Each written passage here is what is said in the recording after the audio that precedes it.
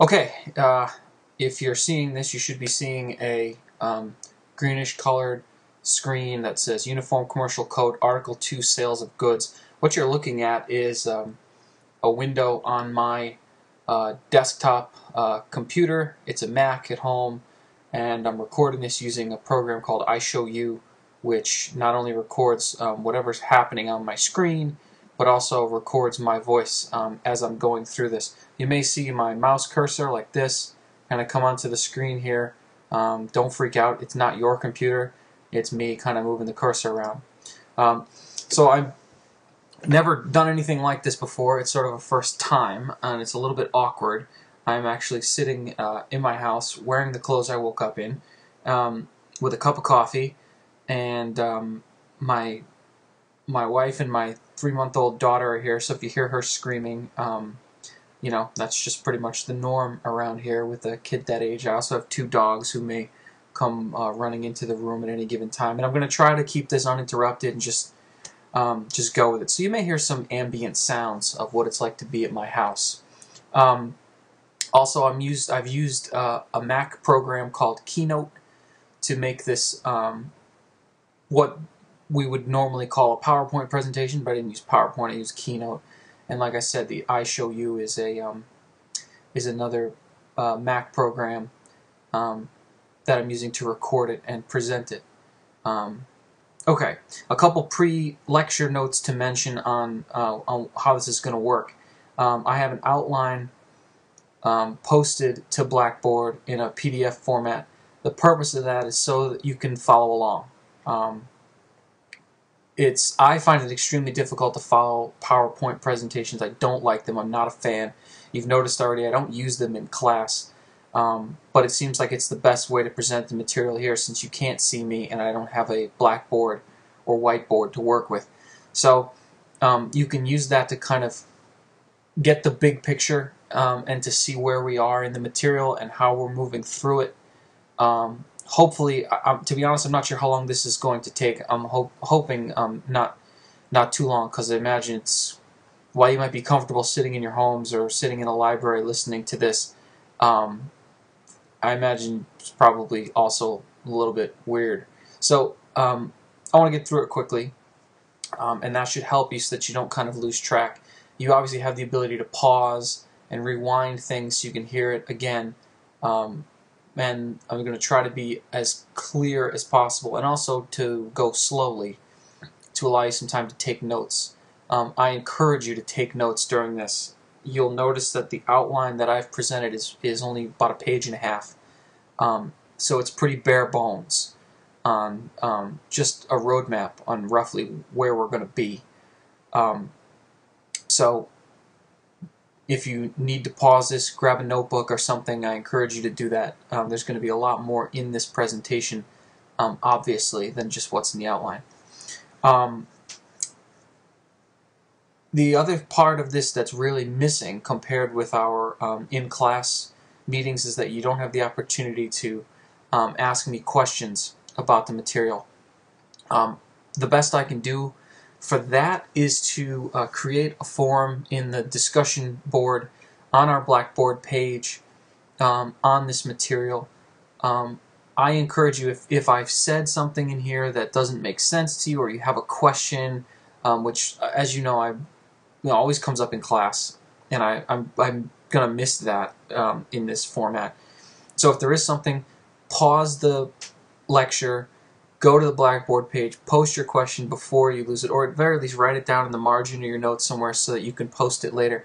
I really do want to interact in this material. I feel like that's the best way for you to learn it, so please take advantage. I will also post in Blackboard some questions of my own on the material to kind of challenge you. I'd like everybody to at least review them. You don't have to comment. I'm not grading, you know, whether or not you're participating in that respect, but I think it'll be helpful to you to kind of get into some of the more complicated aspects of this material, which, as you know by now, has kind of been my one of my teaching tools throughout the semester, is kind of present you some of the more complicated things that make you think about this material on a little bit deeper of a level. Okay, so with that in mind, I'd like to get started here. The first thing that we need to address, these are the topics that we're going to cover. This is sort of where we're going. These are the 6 things we're going to cover in this lecture. We're going to go into an introduction, and we're going to talk about formation of sales contracts, finding the terms of the agreement, performing, delivery and risk of loss, and lastly, warranties. Okay, the Uniform Commercial Code. I also, by the way, you'll hear pages turning. I have a couple different notebooks in front of me that I'm going to be using to get my information for this lecture, so you may hear some of that. The Uniform Commercial Code, it's called the Uniform Code, and the reason why it's uniform, it's a comprehensive law that governs transactions, and it was designed and written for the purpose of having all 50 states enacting the exact same law. Think back to our discussion about sources of law, which we're going to come back to actually a couple times in this lecture. You know that there is a federal government, there is a legislature at the federal level, Congress, and they're passing federal laws. And there's a state legislature. Here in Maine, we have Maine legislature. In other states, it's called different things. I know in Connecticut, it's called the Connecticut General Assembly. But anyway, they're passing different laws. And remember that the Constitution, one of the things we mentioned, we talked about the Constitution as a source of law, only grants Congress the ability to pass certain types of laws, only the ability to regulate certain things. All the rest of the things that Congress can't do are reserved to the state legislatures. So since this happens to fall into an area, and we can argue back and forth, and legal scholars do, but since this seems to fall into an area of state concern, the state governments were asked all uniformly, all 50 of them, to enact this comprehensive law governing transactions. Now the goal of it being, looking at the common law, it's kind of awkward and clunky. It doesn't make for quick, easy business transactions. You've got all these concerns about offer, acceptance, this needs to happen, that needs to happen. It's very rigid. It doesn't make for lightning fast transactional business to take place. You have to keep in mind that about the time that this UCC was being drafted, it was in the early 20th century, where we'd already gone through an industrial revolution, and we were starting to see mass production, assembly line production, things like cars up in Detroit, the Model T. Things were happening much faster as far as commerce was concerned, and the common law rules don't facilitate that atmosphere of business. So the UCC was really designed to be very business friendly. And I think when I introduced it to you earlier in the class, I said every single person in the room has been impacted by the UCC. And that was their goal, is to get as much simple, easy transactions, things that are usually technically contracts, to get them out of common law, governed by something else that's much more conducive to those types of business transactions. All right. So the UCC has a number of different articles. I believe there's 10. There's 10 articles because one of them has a sub-article. I'll get to that in a second. And they deal with different aspects of transacting business. Some of the articles that are in there include the Article 2A, which concerns leasing goods. All right. So this happens a lot in business, especially if you're starting up a business. If you're starting up a business like I think an example I used in the past was a printing press.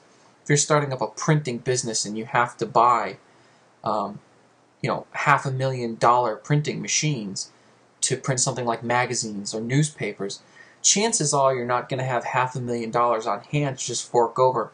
Plus, that machine is probably going to be obsolete in a couple years anyway, so why bother purchasing it? There are businesses out there that make a lot of money off of just leasing things like that. As a matter of fact, you've probably seen this if you've worked in an office atmosphere in the business machines that you do use, things like copiers and printers. Why buy a $5,000 printer and copier when it's going to be obsolete soon, when you can just lease it, pay a smaller amount of money over a smaller amount of time, and in the end probably get a better product, a more up-to-date product.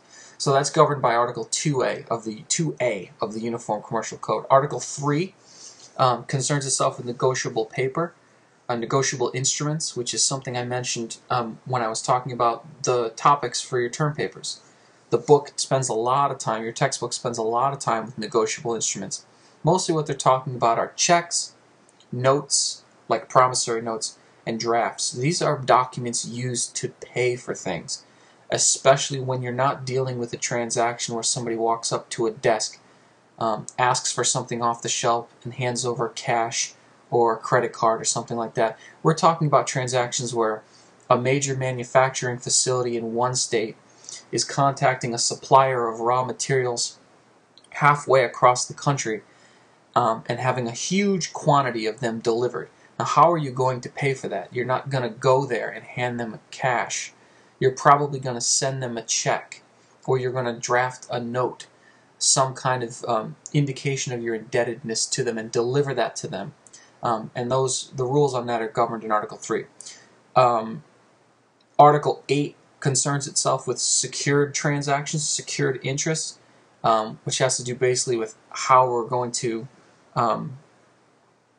address the indebtedness on things that you've purchased. I talked about this briefly too, I think, when we were talking about paper topics. Then there's also an article, I believe it's Article 7, that deals with warehousing and storage of goods that are for sale. Keep in mind, if you're a company like, I don't know, if you're a company that's producing a mass quantity of goods, I think of some of the paper mills here in Maine, which may or may not still be operating. If you're producing thousands of pounds of paper a day, you're not going to store that on site. If it's sold already and you have a buyer for it, you're probably going to want to ship it as soon as possible to the buyer, which is fine. But if you don't, you're going to need to warehouse it somewhere.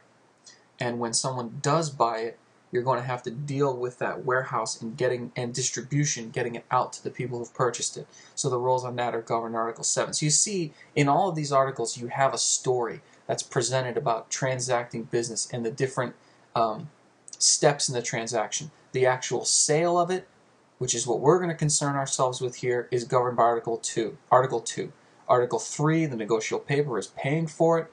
Article 7, we're talking about warehouse and storage. There are articles that deal with distribution and delivery, although a lot of that is covered in Article 2, and we'll talk about it.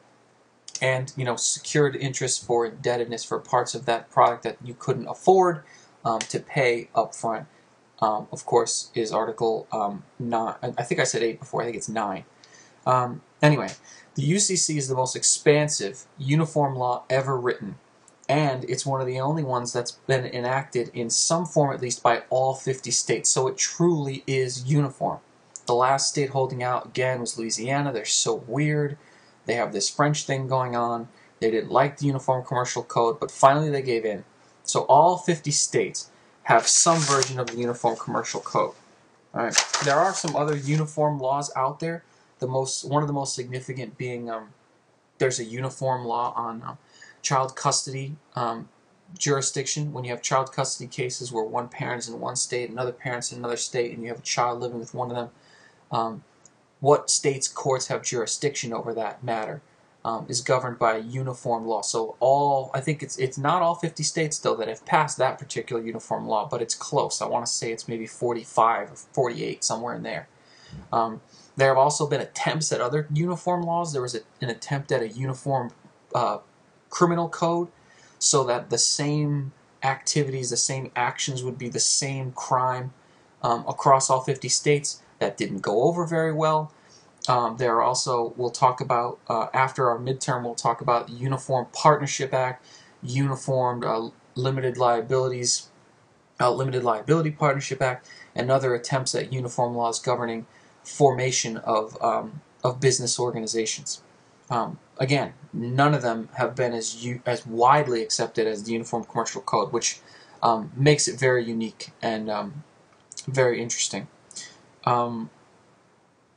Okay,